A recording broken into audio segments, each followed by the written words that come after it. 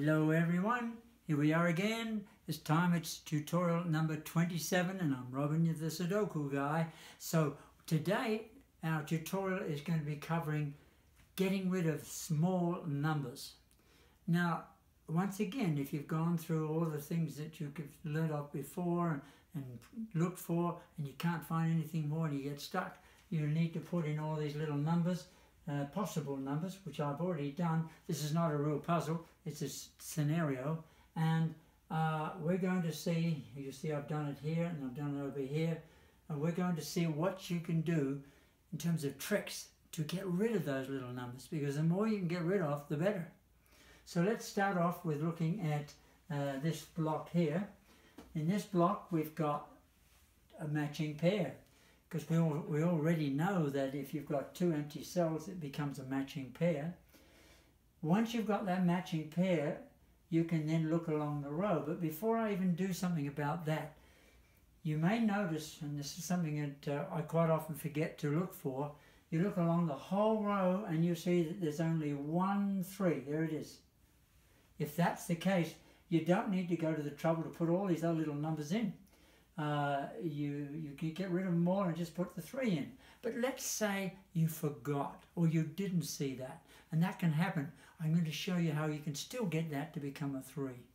Okay, so let's now go back to the matching pair here, and it means this matching pair means that you can get rid of any 1 and 7 all the way along here in this row.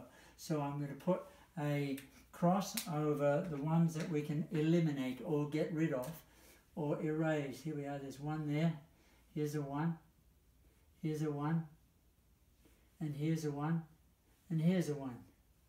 Now you've probably seen already something that's happened.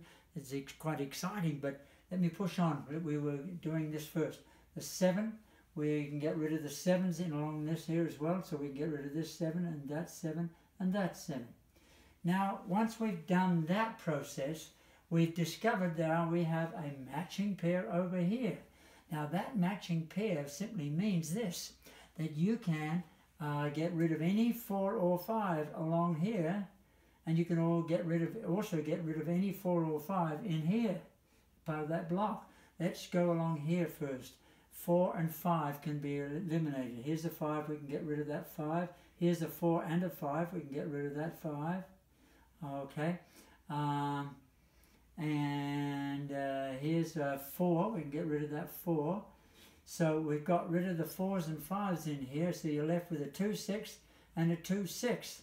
Ooh, here's another little trick. If you're left with a 2 6 and a 2 6, whatever is in here cannot be a 6, so we can get rid of the 6 and we can get rid of the 2 in here.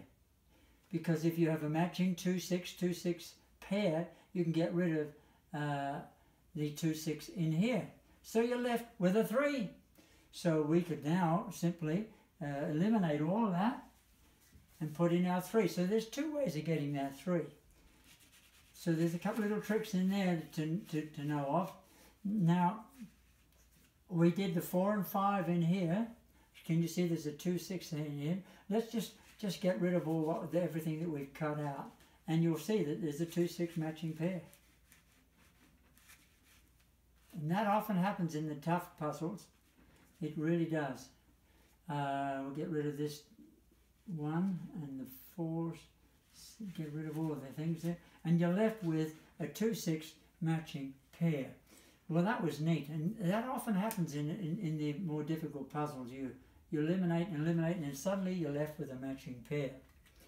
Now, you probably know that I put a little line underneath just to remind me they're a matching pair, but that's up to you. Now, we can also get rid of this 1 because we cleaned it up and we can see it much better. Now, we got rid of the 4s and 5s along here.